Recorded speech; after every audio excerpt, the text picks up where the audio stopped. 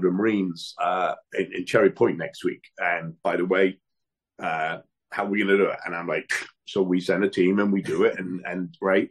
And I think that's the coolest thing, because as an English cook, because that's what I am, that came to America and worked hard and really believes in America as a great country. I mean, I even asked, it's just a true story. I asked General Milley when he was the chief of the army, could I sign up? And he said, no, you're too old. And I was, but because I would have signed up again. That's how patriotic I am, right? And so the more we can do with the military, the more I want to do. End of story.